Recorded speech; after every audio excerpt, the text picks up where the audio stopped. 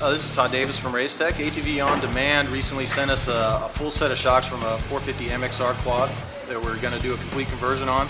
I kind of wanted to show you what went into building these shocks. I'm going to basically give you a demonstration on a YFZ 450R, but very similar as far as what we're trying to accomplish on both ends. So let's go check it out.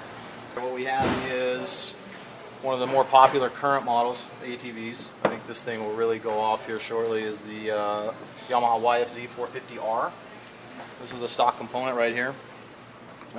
Basically, there's been kind of a progression on the ATV side of things as far as higher end components coming stock. Some of the problems with the stock ATV stuff, typically they tend to be a little bit undersprung, overdamped, things like that. It's all fixable. It's not like the shock is junk or it can't be fixed. If you modify it in the right places, it can work. One of the things that we've tried to do, as opposed to focusing on, say, high-end components, something like this, you know, where you're going to drop $2,500, $3,000 on a set of shocks, which we can accommodate that. But what we want to be able to do is have a price point for everybody. So if you need just a spring or if you need just a seal, we've got something for you, you know, basically, and you can do this stuff in steps and stages if you're on a budget. If you want to just start with a front spring kit or a rear spring or what have you, you can do all this stuff in steps and stages, which definitely helps. The first step that you're always going to take is you're going to look at spring rates first. Spring rates are going to be based off of body weight, how much the quad weighs, whether you're going to +2 or +1 arms or -2 swing arms or what have you. You always need to tackle the spring rate problem first. Once you get that done, you're going to go after the internal damping to both suit the spring rates and the type of riding that you're doing. This is a spring kit here for the YFZ 450. This will be a triple rate, zero preload setup, which is what we call a race series.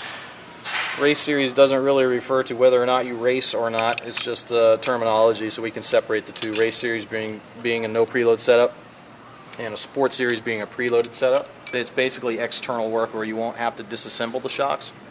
If you get into a gold valve kit, which is, this is something that we have right here, where it's an internal piston assembly, where you're getting valve body and all the necessary valving shims and stuff like that. This is going to be a little bit more involved. This is going to require disassembly of the shock. Now, obviously, these kits come with full instructions and a video and all that type of thing.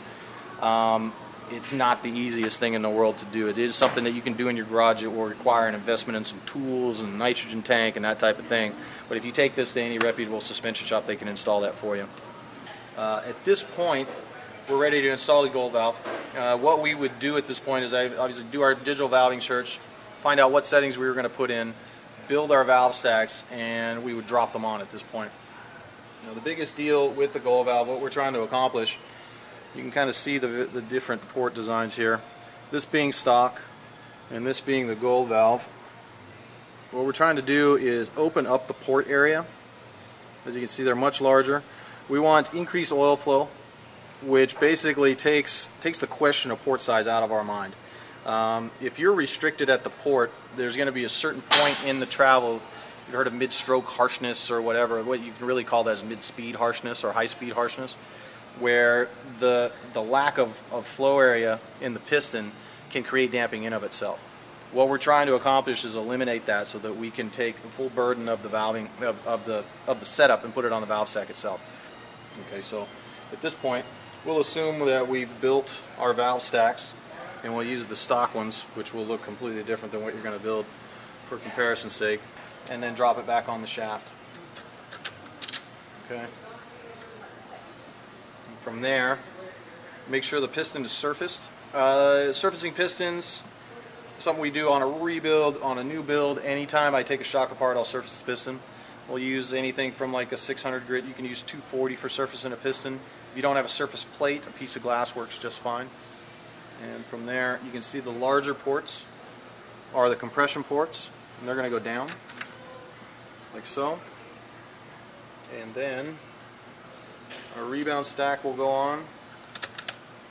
Okay, base plate will come on, and what you want is the base plate to be up above that step, so that when you turn the nut down, you're tightening everything together.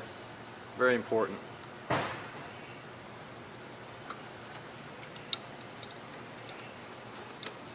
shaft nut torque typically on like a 12 millimeter nut, something like this, is going to be 25 foot-pounds. The smaller the size of the nut, the lower the torque. So you would torque that to 25 foot-pounds and you're good. Now what you're basically looking for here is sealing surfaces from the shim stack to your ports, and you'd hold it up to the light like so, and you're basically looking for any kind of light that you can see through there. If you can see light, you got a piece of dirt or something stuck in there and you need to kind of take it apart and clean it. But at this point we'd be ready for assembly. So there you have it. The build process is a little complicated. There's a lot to it. Basically we kind of wrap that up at this point and we'll send you back to the full bike build. Thanks.